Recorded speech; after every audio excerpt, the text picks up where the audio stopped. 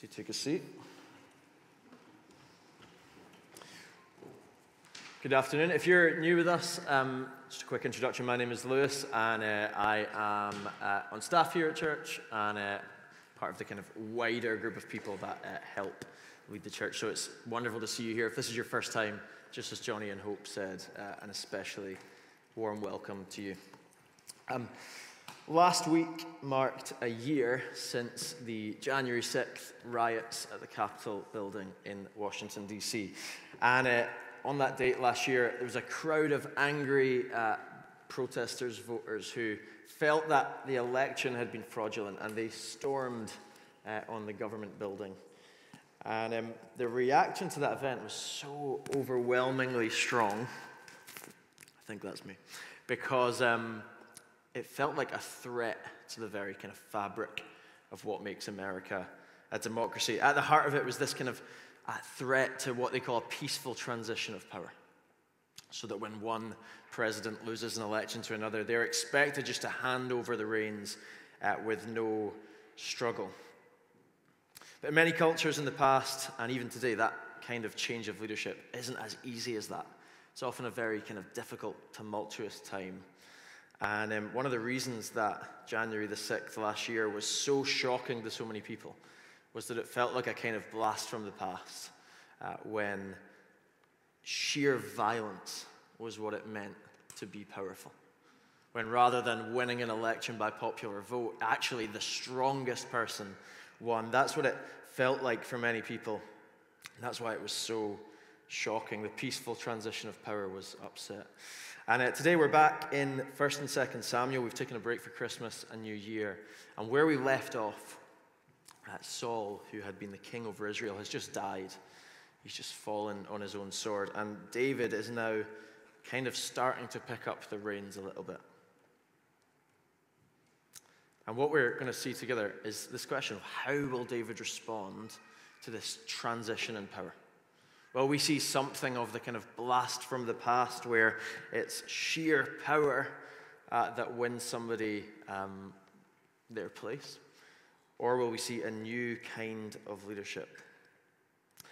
Today we're just going to see in 2 Samuel 1 and then a bit of 2 that David's initial days as the kind of up-and-coming ruler of Judah, they show us something brilliant of what real power is, of what real gospel leadership is in the way of Jesus. So we're just going to work through 2 Samuel 1 and a bit of 2, and we're going to pull out some key threads from the way that David leads. So before we read the passage, here's where we're going to go. We'll say that true power is abundance, true power is humility, and true power is love. If you have a Bible with you, do flick to 2 Samuel chapter 1, and we'll read together starting in verse 17. It says this: David sang the following lament for Saul and his son Jonathan, and he ordered that the Judahites be taught the song of the bow. It is written in the book of Jashar. The splendor of Israel lies slain on your heights. How the mighty have fallen. Do not tell it in Gath. Don't announce it in the marketplaces of Ashkelon, or the daughters of the Philistines will rejoice, and the daughters of the uncircumcised will celebrate.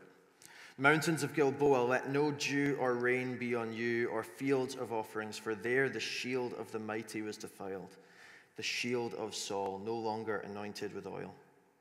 Jonathan's bow never retreated, Saul's sword never returned unstained from the blood of the slain, from the flesh of the mighty. Saul and Jonathan loved and delightful. They were not parted in life or in death. They were swifter than eagles, stronger than lions. Daughters of Israel, weep for Saul, who clothed you in scarlet with luxurious things, who decked your garments with gold ornaments. How the mighty have fallen in the thick of battle. Jonathan lies slain on your heights. I grieve for you, Jonathan, my brother. You were such a friend to me. Your love for me was more wondrous than the love of women. How the mighty have fallen, and the weapons of war have perished. Sometime later, David inquired of the Lord, should I go to one of the towns of Judah? And the Lord answered him, go. Then David asked, where should I go? And the Lord replied, to Hebron. So David went there with his 2 wives, Ahinoam the Jezreelite, and Abigail, the widow of Nabal the Carmelite. In addition, David brought the men who were with him, each one with his family, and they settled in the towns near Hebron. Then the men of Judah came, and there they anointed David king over the house of Judah. They told David, "It was the men of Jabesh Gilead who buried Saul." So David sent messengers to the men of Jabesh Gilead and said to them, "The Lord bless you, because you have shown this kindness to Saul, your Lord, when you buried him. Now may the Lord show kindness and faithfulness to you, and I will also show the same goodness to you, because you have done this deed. Therefore be strong and valiant, for though Saul, your Lord, is dead, the house of Judah has anointed me king over them." Well, the first thing we want to see from the beginnings of David's leadership is that true power is abundance. Now, in his famous book, The 7 Habits of Highly Effective People, Stephen Covey speaks about 2 types of people: people who have a scarcity mentality and those who have an abundance mentality. What he means by that is that there's 2 different ways of relating to the world. Either you view resources as scarce, and therefore you hoard them, and you're greedy, and you're jealous, or you consider the world to be abundant, with enough to go around. You could think of it this way: if you were lost in the desert with 1 bottle of water and a friend, you would savor every single drop. You'd be so hesitant to give even 1 drop away, because you don't know when the next drink is coming. The water is scarce. If you were lost on a hike through the woods and you came across a kind of crystal clear stream, you would fill up your bottle, you would drink it, you would fill it up again, you would give it to your friend, you would have a few bottles each.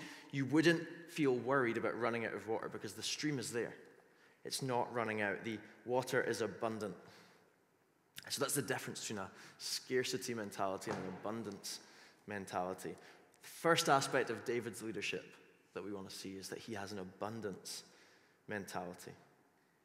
Have a look with me at his song of lament for Saul and Jonathan in chapter 1. From verse 23, he says something like this: that they were loved and delightful, they were strong and fast. He tells Israel to weep for Saul because he brought goodness to their nation. In fact, he stands in front of a country and he praises them out loud. Do you remember that David is singing, if you know the story, about his political opponent here? David and Saul did not always get on. You could forgive David for standing at this moment and saying, "The only thing between me and power is now dead." You could forgive him a kind of token gesture, right? Like we see this all the time in politics, a kind of, "Oh yeah, so-and-so was great, but," and then a list of our own achievements, a list of what the person who's coming into power will do. Even in our everyday lives, our temptation is to downplay the achievements and the gifts and the goodness of others, because we have this fear that if they're lifted up, then we will be pushed down. We live towards people generally with a kind of scarcity mindset.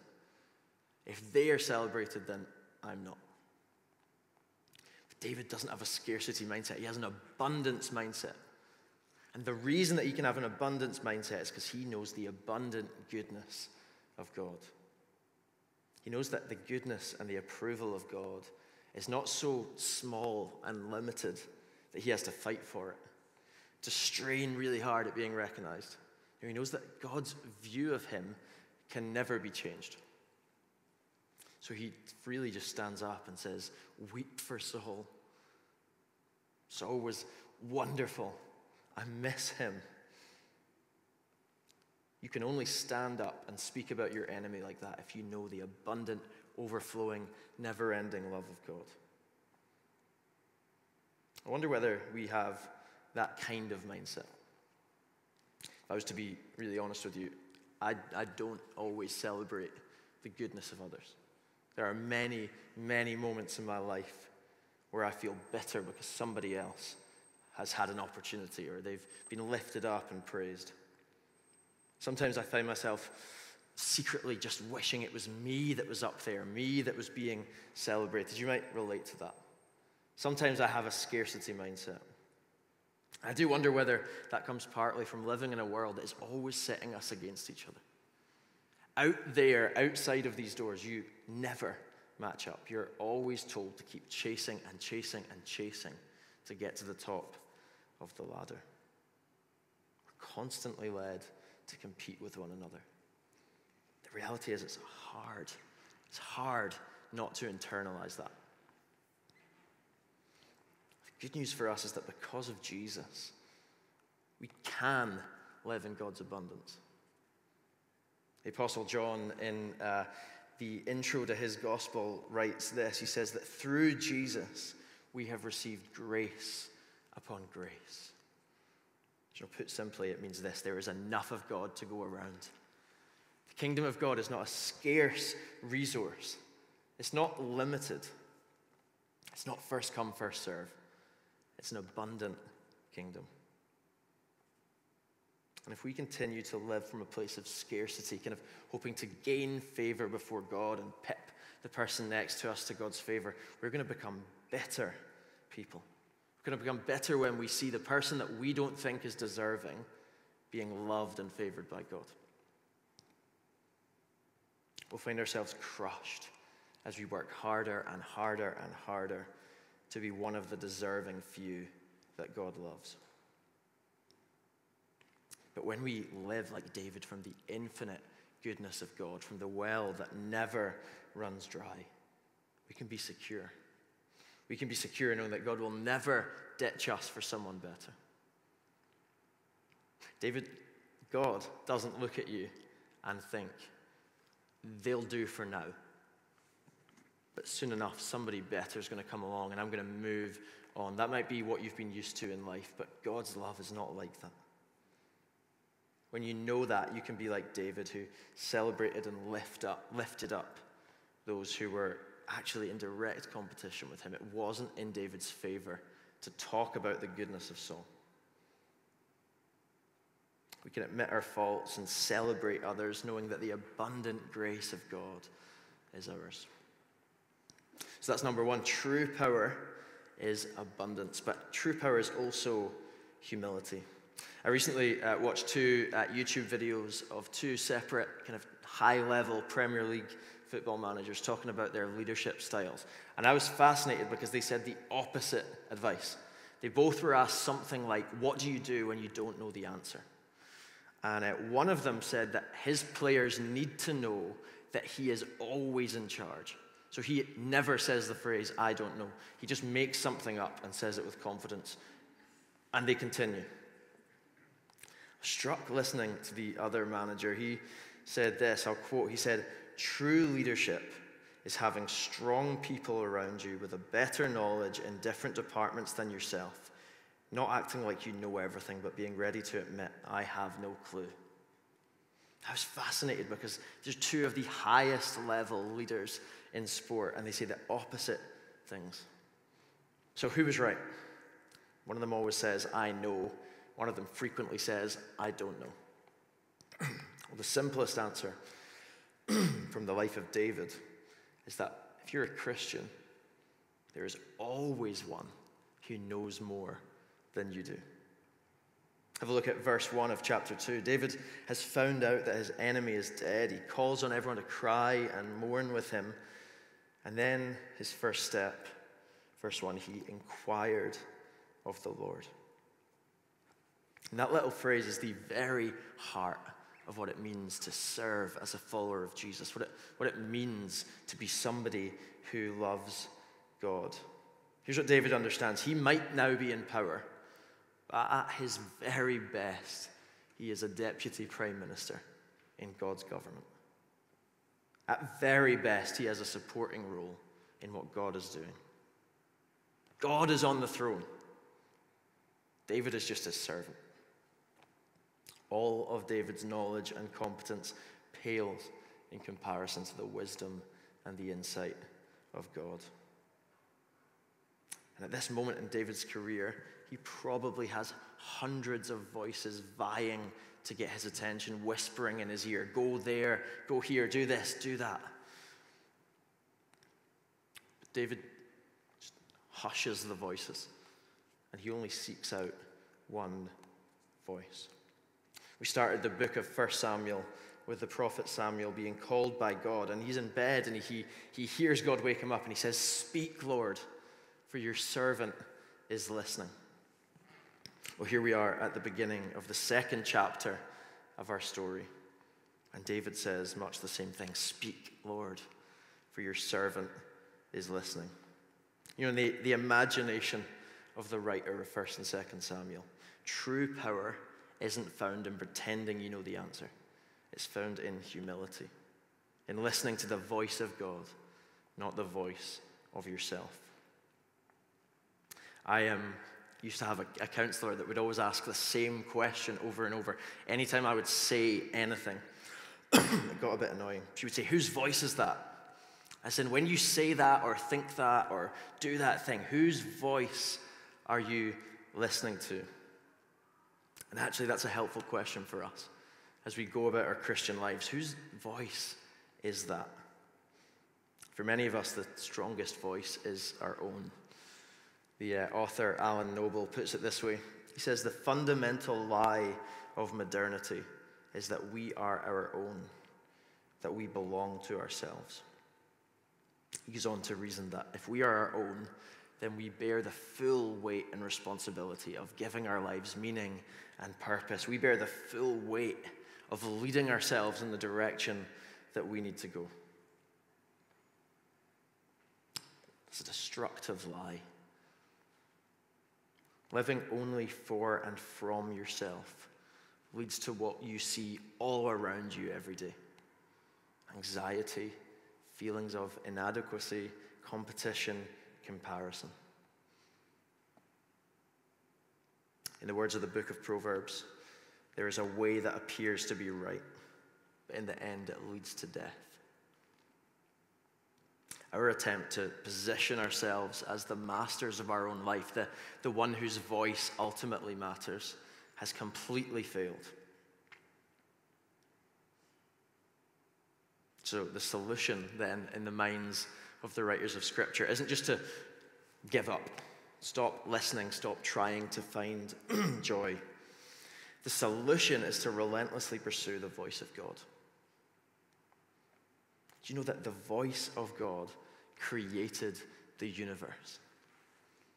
At the sound of God's voice, the stars stay in place. What comes from God's mouth is always true, always good.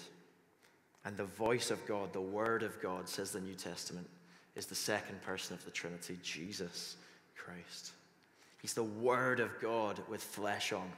God himself become man.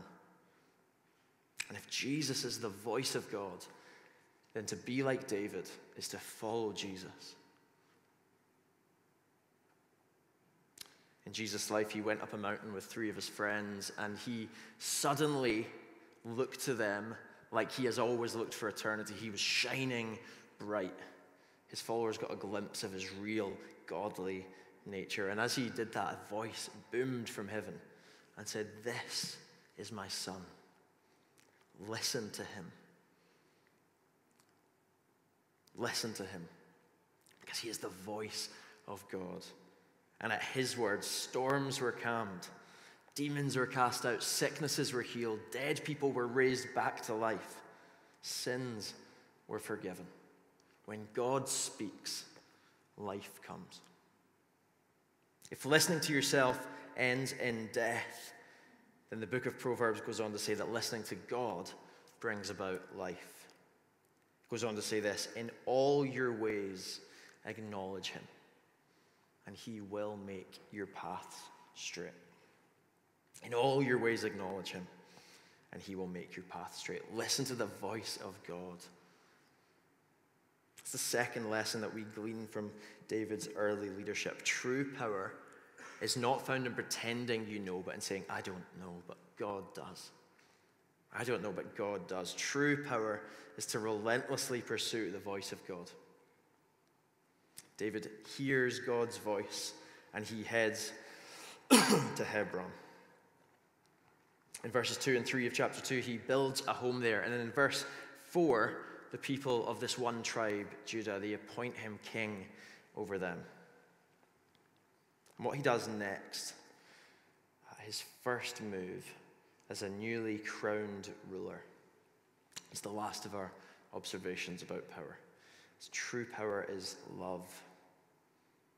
Have a look again, if you would, at chapter 2, and we'll read from verses 4 to 7. It says this: "The men of Judah came, and there they anointed David king over the house of Judah. They told David it was the men of Jabesh Gilead who buried Saul. David sent messengers to the men of Jabesh Gilead and said to them, 'The Lord bless you, because you have shown this kindness to Saul your Lord when you buried him. Now may the Lord show kindness and faithfulness to you, and I will also show the same goodness to you because you have done this deed. Therefore be strong and valiant, for though Saul your Lord is dead, the house of Judah has anointed me king over them.'" You might remember, or you might not, that months ago when we were in 1 Samuel 11, there was a small town called Jabesh Gilead, and Saul, who had just become the king of Israel, came to their rescue when they were in a lot of trouble. And this town just pops up again here, and it seems like whether we remember that far back in the story or not, that they have remembered Saul's protection of them in one of the few fine moments of his kingship. Means that they're actually now quite loyal to him. So it's these people, Jabesh Gilead, that David finds out have come and buried Saul and honored him after he's died. So what you have is a group who owe a lot to the last king. They've buried him. They still have a lot of love for Saul. David might be thinking, this could become a bit of a thorn in my side. Like this could become an issue because they still love Saul. So he sends some folk over with a message. Now, like we might think that message could be any number of things. It could be like a stern warning. I know that you loved him, but things are changing. Get in line. It could be genuinely just, I'm going to punish you. Punish the first one that disagrees with you, and then no one will do it again. We see something totally different in the way that David leads. He sends them a message of blessing. He sends them a message saying, because you have been good to Saul, then God will be good to you. And because God will be good to you, then I will be good to you as well. See, David is showing us something of the kingdom of God. It's a kingdom of grace, not punishment. The kingdom of God is one of mutual blessing and kindness, not cursing and bitterness. Hebrew word for kindness here is hesed. That is this like central word if you read the Old Testament. It means something much more than kindness. It means steadfast love or committed covenant faithfulness. Psalm 136 says that God's hesed endures forever. Psalm 23 describes the hesed of God as this relentless pursuing force that will never leave us alone. It's more than kindness. It's a complete commitment to somebody. So David looks at those who are on the side of his political enemy, and he extends God's hesed love to them. I don't know if you remember a few years back when one American politician called her opponent's supporters a basket of deplorables. That is the norm in the world. Just speak ill of those who oppose you. Just tear people down. The way of God's kingdom is not to create these little roving bands of kind of ideological purity where we just cast everyone else out all the time. It's to multiply the kindness of God to those that aren't like us. David doesn't say to Jabesh Gilead, well, you're a basket of deplorables. Doesn't call them a basket of deplorables. He calls them blessed. This is one of the most famous teachings of Jesus himself. Love your enemies. Pray for those who persecute you. Often the most that we manage is kind of tolerating our enemies. call of the kingdom of God is not enemy tolerance, it's enemy love. Now, we're 21st century people, so the word enemy might seem just a bit out there and extreme. But let's think about it this way. Who would you absolutely not want to have round for dinner tonight? Who do you think of when I say that someone has hurt you and shown you no remorse? Who do you just have no time for? The person that's in your mind right now, God loves them and is calling you today to share in his committed love and faithfulness towards them. So when we show that kind of hesed love, that's contagious. When we forgive those who have harmed us and give to those who would take advantage of us, when we show compassion to people who have no time for us at all, that is contagious. And it declares what God is like. Here's a challenge for you this week. How will you go beyond token gestures of Christian niceness that really is just passive aggression? How might you actually love your enemy? How will you be proactive in extending God's compassion to people that annoy you? The reality is those are not kind of tertiary questions. If we take Jesus at his word, they are utterly central to what it means to live a life in God's kingdom. There's number 3. True power is loving your enemy. Here's the reality. We're going to spend the next few months in 2 Samuel. We're not going to spend every week saying, look how great David is. We catch a glimpse of him doing well this week. He kind of, he's humble and he's abundant and he's loving. That isn't going to last long. We'll see him sin. We'll see him be abusive. We'll see him utterly fail to live the way that God wants him to live. Good news for us is that David is not where our hope lies. As we go through our series, we're going to see a promise of another leader who will not fail or sin, another one who will perfectly embody everything that David gave us a glimpse into this afternoon. We'll find out as you read through the Bible that his name is Jesus, and he perfectly, completely embodies the abundant humility and love of real power. So before we turn to worship again, I just want to finish like this. Let's lift our gaze from how we might live like David to the truly powerful one, the beginning and the end, the eternal Son of God, Jesus Christ. First, Jesus is the truly humble one, the one who obeys the voice of God perfectly and totally. David asked God, where should I go? He defers the decision of where he should live to God. So does Jesus, but for Jesus, he didn't travel from one town to another town. No, at the voice of God, Jesus left heaven to move into earth. To paraphrase Paul's letter to the Philippians, Jesus being God himself, instead of clinging to that power, he left it behind and became a man. He lived a life of relative obscurity. For most of his life, he was just a joiner. And then, facing death on a cross, sweating blood in the Garden of Gethsemane, Jesus said this. He says, God, not my will, but your will be done.